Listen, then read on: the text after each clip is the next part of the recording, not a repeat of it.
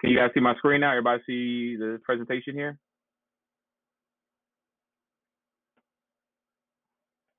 All right, cool. All right, so all I'm gonna do is just kind of go through the background. Hopefully you guys been looking at the videos I've been posting. I'm really posting those to try to supplement what you guys be missing if I was in class with you. And today I want to go through World War II because it's so much information. Make sure you guys get as much as you can. This Nearpod I will also make available to you guys after we get done, okay? If you guys got questions, let me know. After every slide, I'm going to pause for like maybe 10 seconds or so to make sure you guys got questions, you can answer them. If you have your Cornell notes out, you guys go ahead and use those as well, just to help you with making sure you answer everything. And then I'll do a Q&A at the end in case you got some questions, and we just try to wrap up no later than 1 o'clock, but also maybe a little bit earlier. Okay?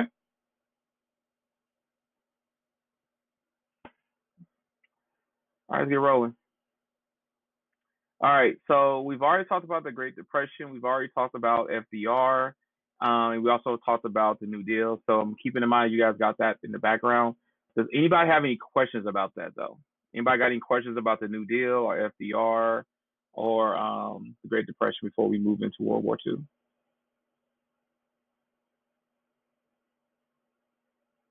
You can mute yourself and ask any questions you may have. Okay.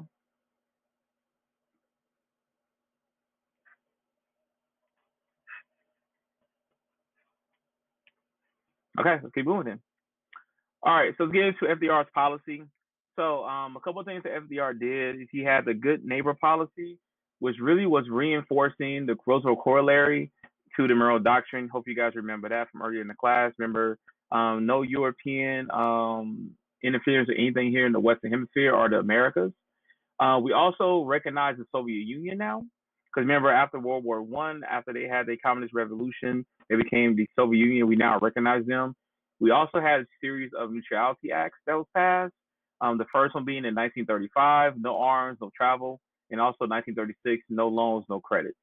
The America First Committee was also established, and then Roosevelt gave in 1937 his quarantine speech talking about cash and carry. Remember, the whole idea about cash and carry is that if European nations wanted our help, what they had to do was literally give us money, and then they had to come over to the American shores and get the goods and services that they actually bought. This was then modified in 1935.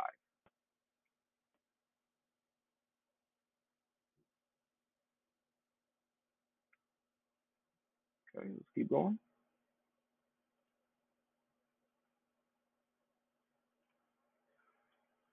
All right, so now we get into the Selective Services Act. Hopefully you guys remember what the Selective Services Act, that is nothing more than the American draft. It started in 1940. During peacetime, we had 1.2 million troops. The America First Committee and other isolations were distraught about this. We want to have an arsenal for democracy because we want to make sure we protect democracy. So he also gave the fourth freedom speech: must defend freedom of speech, freedom of religion, freedom of want, freedom of fear. We got to make sure we protect everything. Also, you had the Lend-Lease Act in March of 1941. Great Britain can purchase on credit, but public opinion wanted to support isolationists. Again, we did not want to be in another world war. We knew the war was going on. It was also like it's a very famous political picture where you have America and you have literally all of Europe burning. You see that for both World War I and World War II. We really not want to be part of that. But on December 7th, 1941, Pearl Harbor happened, and then everything changed as we know it, because then we jumped into the war immediately after that.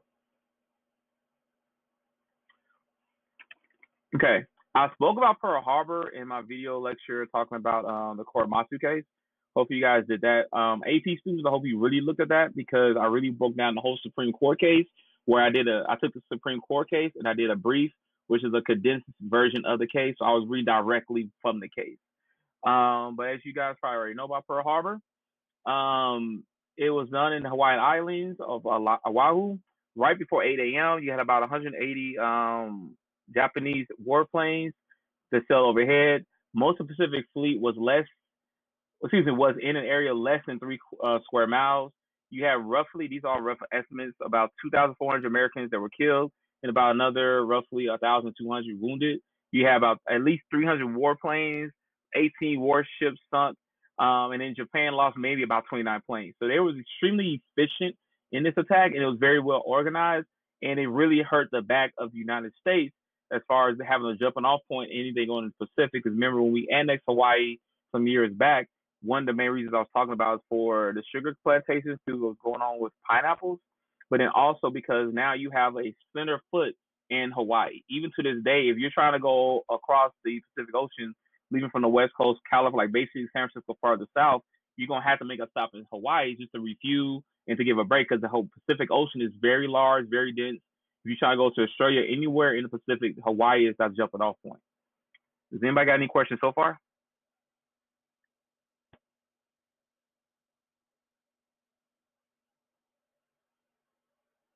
You guys good?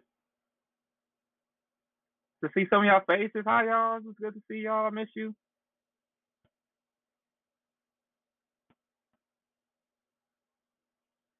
All right, let's get back into it.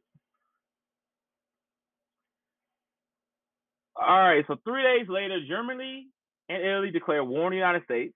Then Americas were part of another world conflict, and then their contributions would make the difference between victory and defeat of the Allies. So both in World War I and World War II, the United States entry into the war really changed the dynamics of the war. Some historians will argue that's the main reason why until 9/11 at least, there's no one really trying to go to war with the United States. If you can make an argument, 9/11 was still even a little bit different because everybody's still kind of afraid, if you will, of the American manufacturing plants. Like, say we live here in the Greater Atlanta area. When you go downtown to Atlanta, the two things you see a lot of are lofts and you see a lot of railroads. That's going back to the idea where you can move cargo through those railroads, and you also have those factories. A lot of your loft to this day is an old factory. So the if you look at it, the infrastructure is there to build as needed. Keep going. All right, so you got two sides. Some of these may look familiar from what we talked about World War One. You have Germany, Italy, and Japan, which is the Axis powers, and then you have the Allied powers being Great Britain, Soviet Union, also known as Russia, United States, and then governments in exile, like the Free the French. So remember, Germany was really taking over most of all of Europe. Italy was their supporting cast, and Japan was taking care of the Pacific area. So these are your two sides of the war.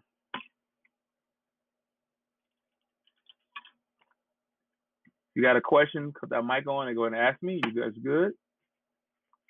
And I'll make this Nearpod available to you guys in the classroom later on when I post this video, actually. Okay, keep going. Here's somebody got their, make sure you cut your mics on mute so we don't have any background noise. All right, keep going. All right, we're not doing the Nearpod activities, so we're going to go right through this. All right, let's talk about World War II and the home front. Your presentation that you guys got to do with your Nearpods, I'm kind of focus on this as well. So the first thing you got to do is war mobilization.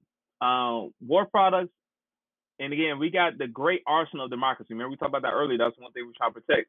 And that great arsenal includes planes, ammunition, and then also both. You can see I got the little, if you remember American Online, AOL, the little shopping cart. I got kids here at home with me, so we make things kind of creative. All right, so the Office of Price Administration. So we got to ration everything, all right? Belt buckles are being rationed. Tires are being rationed. Food's being rationed. We are rationing everything because everything right now we need for the war effort. You also going to have victory gardens. So we're now asking Americans to go out and plant food in their gardens just so we can support and help our troops. And then also war bonds. There's a very funny, if you guys can go Google it, and I'll try to post on Google Classroom later. Bugs Bunny is like a 1-3 second commercial, if you will, where he's asking people to go buy war bonds. Again, buy war bonds, and you're trying to help support the war efforts. These are all things that we had in place during World War II, and these are all actual pictures that actually came from this time period. And even Captain America. Captain America was one of the biggest propaganda tools that they had, and as used as comic books. Because you got to think about what did Captain America stand for, and also what did he fight against. I'm using that because he's also very popular in Marvel Comics as far as what we see in the movies to this day.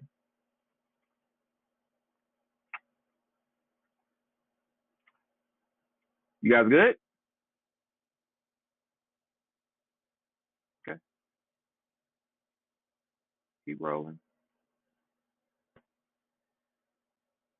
We'll have a Q&A at the end, okay? All right. So now, I'll give you a second for y'all to look at this. Hopefully this helps you guys remember things that's going on in the 1920s. Again, we're rationing everything. So you can't necessarily, so like think about this lady right here. She's shaving her legs. We don't have razors like that, so we gotta find different ways to do things.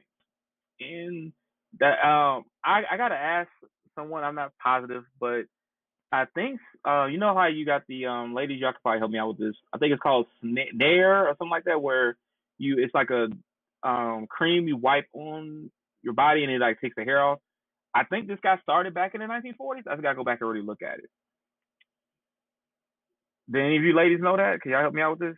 Because I don't shave my legs like that.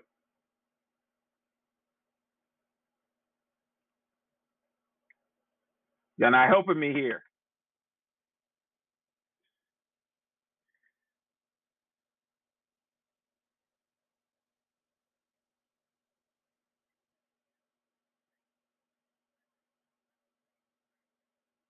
Yeah, that's what I'm talking about. But yeah, I gotta look and see find out when it got started. But again, I'm bringing it up because it kind of goes back to the idea that you have to ratchet everything. And you know, razors, like we all use razors for either shaving or like I use it when I shave my face. That has metal in it. You need that metal for things for the war effort. So that has to be rationed, and people didn't have it no more. Okay,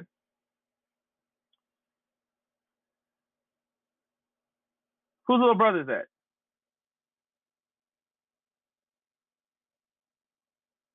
Who is it? I want to see somebody's little brother.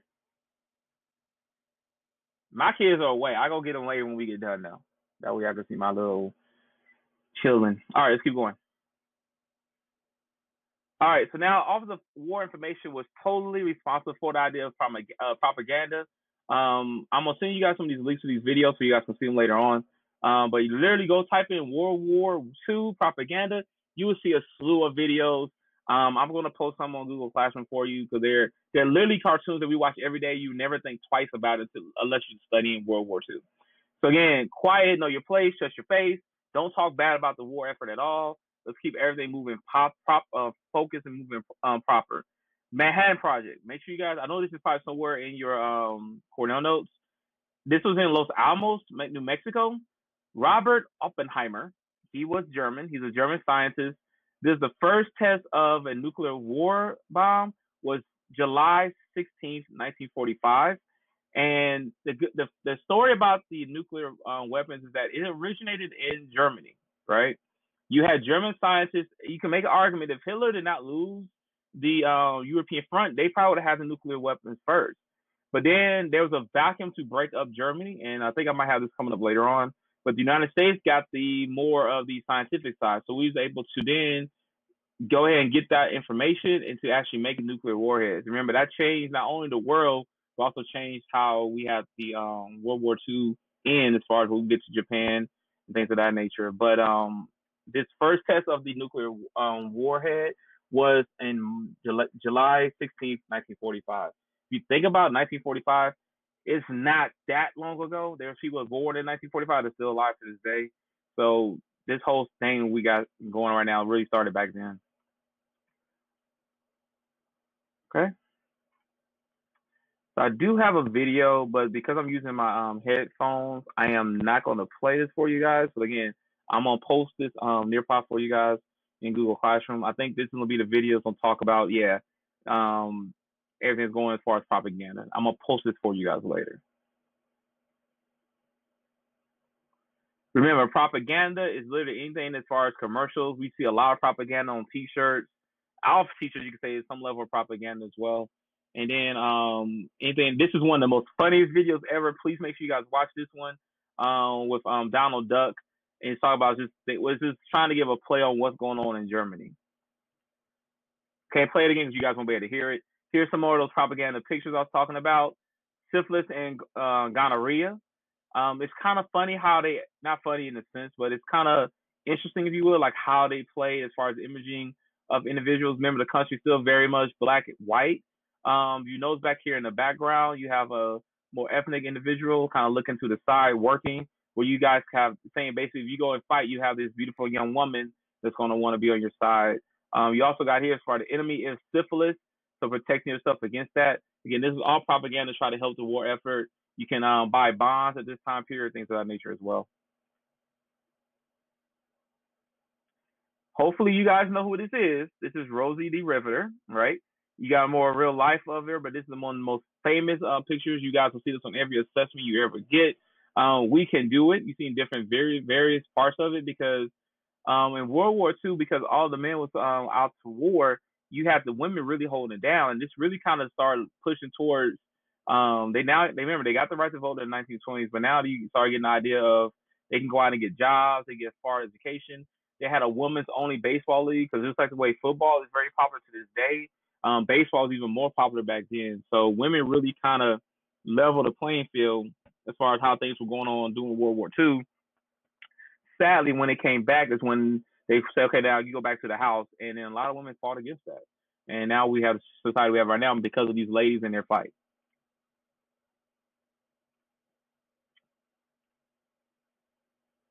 All right, so let's talk about some more of the ethnic individuals. You know, I love to talk about this. Let's first talk about African Americans or Black Americans. You had A. Philip Randolph. All right, so make sure you guys are listening to me on this one. Asa Philip Randolph. He actually was a African American leader. He actually is the one that started two marches on Washington. The first march on Washington started back in World War I, if I'm not mistaken. And this is when you had Woodrow Wilson that basically signed an executive order to stopping it. Both his march on Washington talk about equality for jobs. The second march on Washington is what we now know as what we get Martin Luther King Jr. He was called about the WWII campaign. That's another one as far as trying to get more rights to Black individuals. This right here is Asa Philip Randolph. You also had increased membership in NAACP and CORE. We'll get back into both of these two more in depth when we get into the civil rights movement, particularly CORE, because I want to make sure you guys have some more background on that. But I'm sorry, this was actually doing the first March on Washington was on World War II. I made a mistake there because he threatened to do the March on Washington if they did not allow more African Americans to have jobs. And FDR passed an executive order allowing that to happen. That's the indiscrimination. Then we have our Mexican Americans allow Barcerios into the United States for harvest season. Formal immigration procedures. So what they had here is that there's particularly back in the Southwest, they allowed a lot more of Mexican Americans to come in because they needed hands and need bodies to work, and this main place they needed them to work at was going to be on the farms. Okay. You also had the Zoot Suit riots. I think I spoke about that earlier in the class. Did I speak about that? Can anybody speak on that? Did I talk about the Zoot Suit riots? Anybody?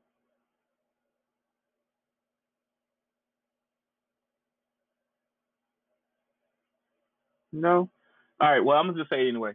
The Zoot Suit riots happened June 3rd through 8th, 1943 in LA, which is where you had American servicemen stationed in Southern California going against Mexican American youths who are residents of the city. So again, this is another race riot, kind of going to coincide with what we talked about earlier in the class with Chicago and also with Tulsa. Okay, that's it in a nutshell. You have basically about a little bit over 500 arrests, mostly Latinos being arrested. And again, this ended in 1943. You have roughly about 150 injuries as well. Again, this was a riot, but you also can call it even to some degree a revolt. All right. Give you guys a second. We already talked about Japanese Americans in Korematsu v. United States. I made a whole post on that. We've already talked about women. Band of Brothers is a good movie you guys can go watch. Talk about wartime, so keep everybody together. American Indians, the Navajo Code Talkers. Very good video on that. Give you guys a second. For my AP students, this is a lot of good information for you guys to have. Just as a sidebar, I know we're out right now because of the virus.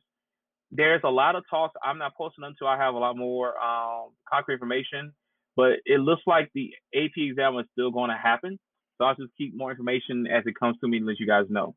All right, so the code talkers was a person employed by the military during wartime to utilize a little known language as a means of secret communication. So these individuals basically was a way to communicate things that other people may not normally know because it's a language a lot of people didn't know. So that's how they use a lot of our American Indians. And again, Band of Brothers, rather, is a pretty good movie you guys can go watch. All right. This kind of goes back to we'll talk about the Korematsu case. Again, go look at that presentation that I posted. Not the presentation, but the video I posted because I really went in detail about the Korematsu case. This young man right here, he actually he's a very famous actor, and also a advocate for gender rights and homosexuality. And he actually was part of the Japanese American group that was actually part of these internment camps.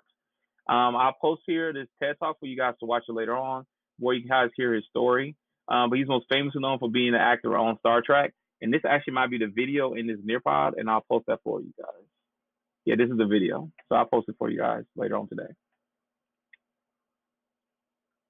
All right, so I'm going to really kind of skip through the Japanese American portion, only for the simple fact I did that in a video lecture that I posted yesterday.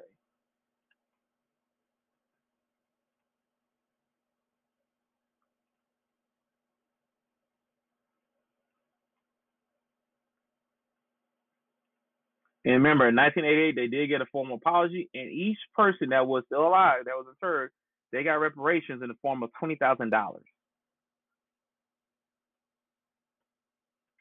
All right, here's a good quote from Asa Philip Randolph. Salvation for a race, nation, or a class must come from within. Freedom is never granted, it is won. Justice is never given, it is exacted, and the struggle must be continuous, for freedom is never a final fact, but a continually evolving process to higher and higher levels of human, social, economic, political, and religious relationships. And Asa Philip Randolph, or A. Philip Randolph, was a civil rights leader. He's one of your first ones, and again, he gave the platform for Martin Luther King to give his "I Have a Dream" speech that we study so much in school already.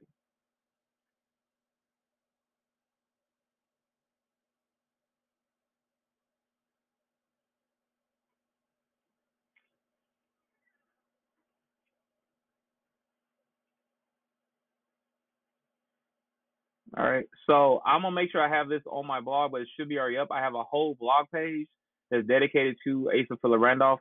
Please make sure you guys go look at that because you guys gotta make sure you guys know about him. Let's talk about the battlefront. Okay. So I'm gonna go through all the battles for you guys to have a background on that. So I'm gonna go look at you guys. Y'all still with me? I see everybody's muted. All right, y'all ready for these battles?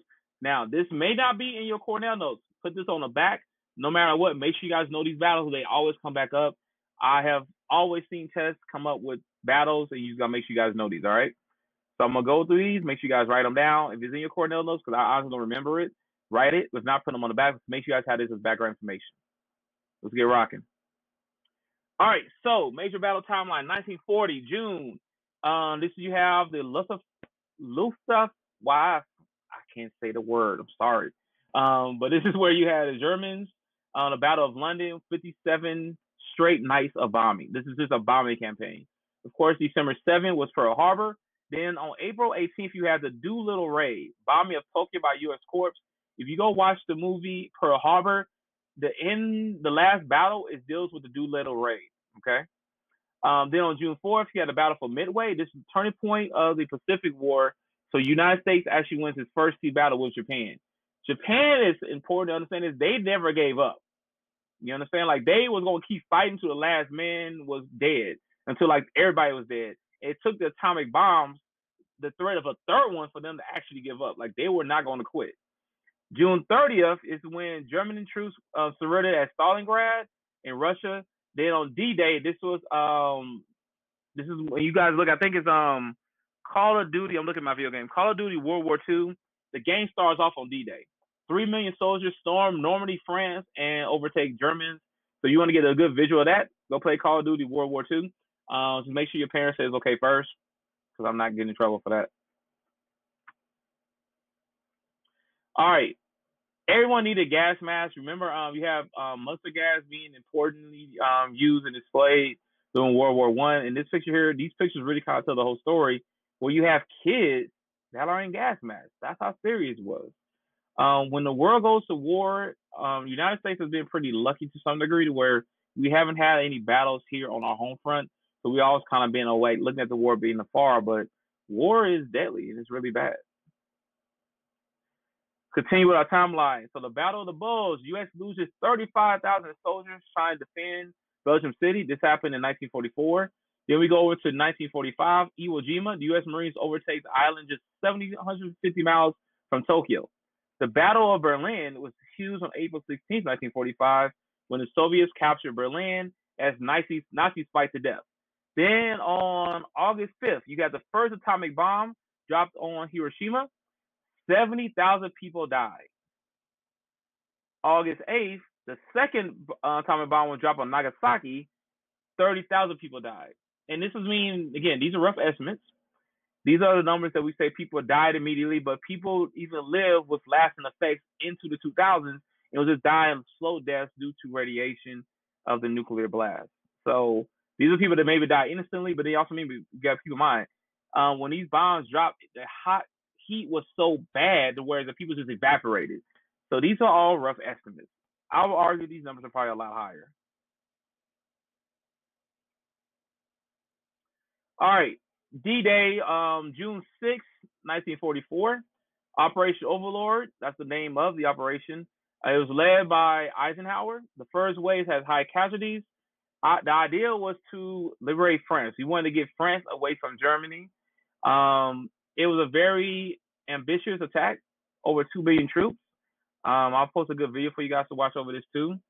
But we did winning at very high cost though.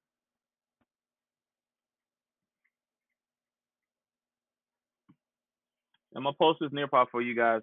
You do not need to do any notes off of it. I'll just post for you guys to review it, and you guys can use the videos.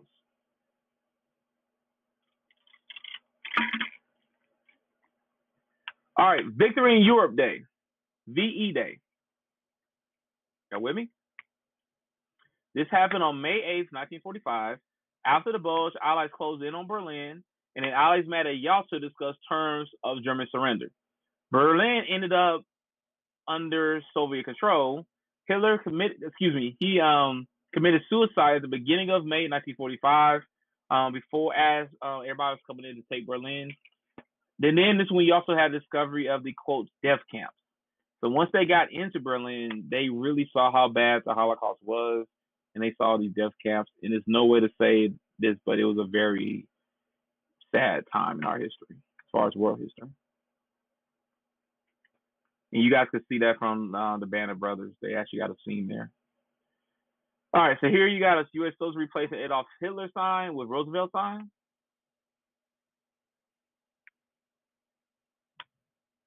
And it's always a good question. Like, what if Hitler did not lose? Like, what would the world be like? Again, they had nuclear technology already. They was fortifying it. They had some of the best minds as far as technology. What would have happened if Hitler did not lose? Like, it's a crazy question to think about. And I always like to quote something I learned growing up from comic books, that every villain sees himself as being a hero in his own eyes. So you got to keep that in mind too. And you look at Hitler too. Remember, and it's a video that I'm gonna give you guys next week because we're gonna be a little bit ahead of our material. But after World War One, Germany was really kind of left in ruins and blamed for everything.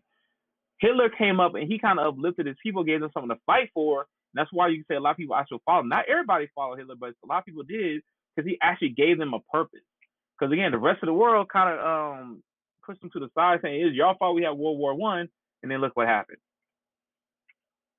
All right, so now we talk about the Pacific. So there's a good map. Hope you guys have been looking at it. The Marshall Islands, talk about the Samoan Islands, here's Australia, here's Japan. The idea what the United States is trying to do is move up in through the Pacific to get up to Japan. Okay? That was the whole idea. All right, so now get into the Pacific battles. Battle of Midway was the turning point to stop the Japanese expansion. Then the United States started doing island hopping. There are thousands of islands over in the Pacific. Not all people live on them, but it's just a lot of different islands. So the United States is trying to get closer and closer to Japan. Japan then conquers the Philippines. And General Douglas MacArthur says, I shall return because he lost that battle. And then we made it up with the Battle of Iwo Jima. Japan would never give up. Even though they lost the battle, they would never give up.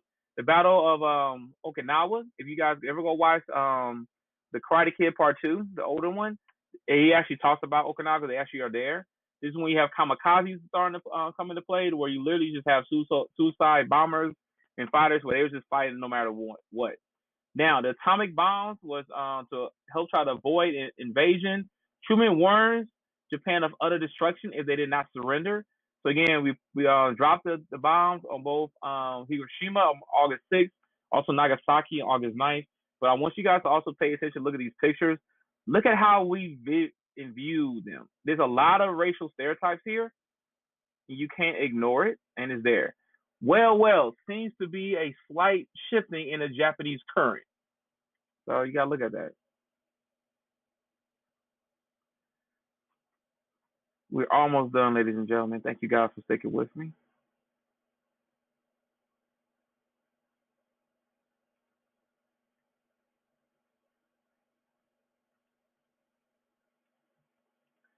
Does anybody got any questions right now? Y'all good?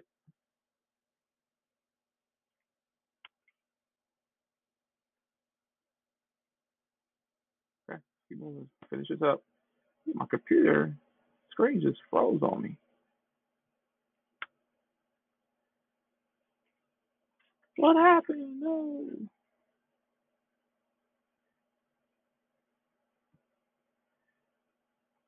Okay, let's get off of Cobb.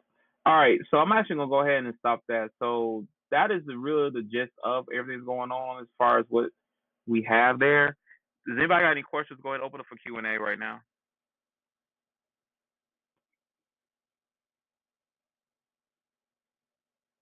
Anybody got any questions on anything we talked about?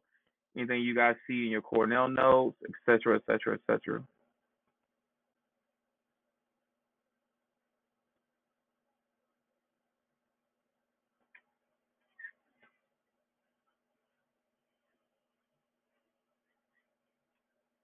The Battle of the Atlantic. All right, so the Battle of the Atlantic, that goes back into just, oh, that was a good battle. So I wish I had a map I could show you. So you think about the east coast of the United States. You actually had small little battles that was going on throughout the whole Caribbean, going all the way back into Europe, because you had submarines, and what they was afraid of is that the United States still shipping over goods and ammunition to Europe. So that was the Battle of the Atlantic, where you actually had little skirmishes throughout the whole Atlantic basin. You did not have nearly as much over in the Pacific because it's just too big, but the Atlantic is considerably smaller, and it's really just landlocked if you look between the European continent and then what's going on here. They even went as far south as the land of Africa and even to South America. So in the presentation I gave you guys, that kind of goes more in detail, but that's in a nutshell what it is. Other questions?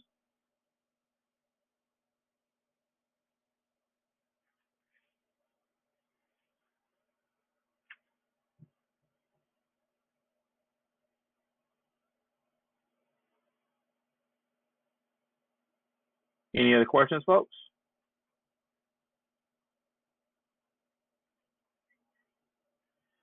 The Manhattan Project, that was the process. That's where the United States tested the atomic bombs in Los Alamos, Mexico. Iberheimer, I can't say his name clearly, but it's a German scientist that we got. But that's where we was testing the nuclear bombs that eventually was being used against Japan.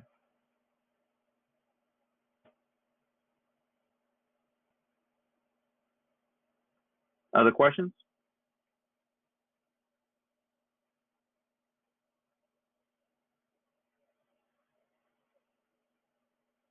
Okay. All right. So one thing else I want to add to it too, VJ Day, that was Victory in Japan Day. So that's when that was officially the end of World War II. After all those battles, and what happened is after the last, what was the last bombing in Japan in Nagasaki, The United States gave Japan another option. They actually did surrender, but what they did is maintain they had the emperor in place, and you had General MacArthur that went in and basically made, honest to God, Japan like a little mini United States. I'm gonna show you guys some more stuff to help you guys out with that. This is the last part, and then we're gonna be done. And again, if you got questions, let me know.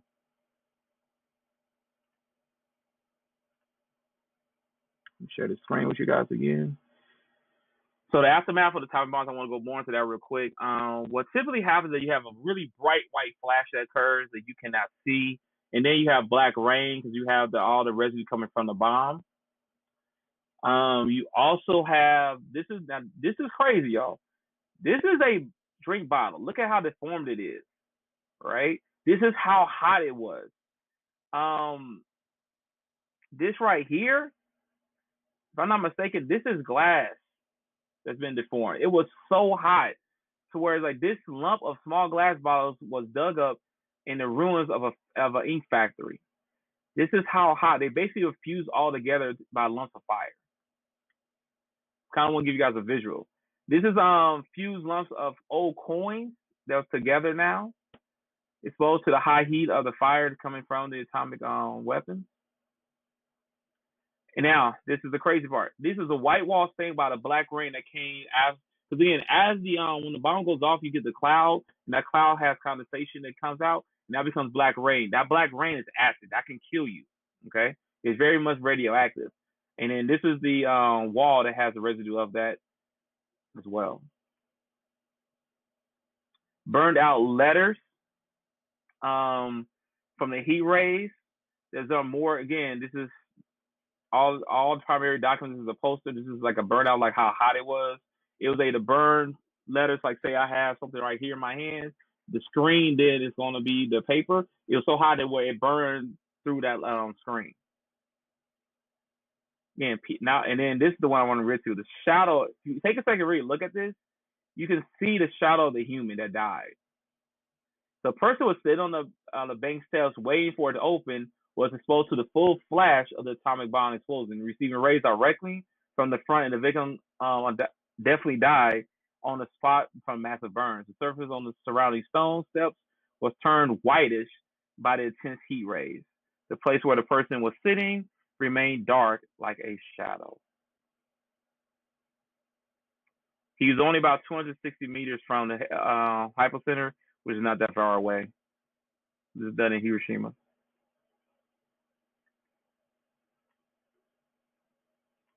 I'm gonna post this right here where you guys can do a blast. This is pretty cool. So where you can pick anywhere in the United States, and you literally gonna say, okay, what happens if you have this kind of stuff that happens as far as wind, and then how large you want your bomb. You want to be like Nagasaki, Hiroshima, the little boy or a fat boy, and you can just drop the bomb and see what happens. How many people die? Students always do it based off of Pembroke and see, okay, would I be safe if I lived in Atlanta, if I lived here in Dallas and places like that? So it's just a simulation. I'm gonna post this. I would definitely say play around with this and see, like, would you live? All right, you had a lot of wartime conferences. The Tehran Conference in 1943 is where you had the big three. It's important to understand that Roosevelt, look how old Roosevelt is looking here. He did eventually die, and that's why we got Truman coming into the Potsdam. So this is before the war, and then this right here is after the war. And the idea was talk about how they're going to divide up Germany. And this is how we got kind of lucky if I get into nuclear war heads. So the first big three is where you have FDR, Stalin, and Churchill. The second big three after the war was over, you still got Stalin, you have Truman, and you have Italy. Europe, United States, Soviet Union. I have to take that one through. All right, these are the numbers of people that died. World War I, World War II killed thousands and thousands of people. These are all rough estimates. The numbers are a lot higher, particularly here in Japan, because people kept dying even after the nuclear bombs were detonated. People are still dying to this day from that. All right, y'all. That is all I got for you. One more again. Any kind of questions, any kind of concerns? Was this helpful? Do you guys want me to do this again? Give me some feedback.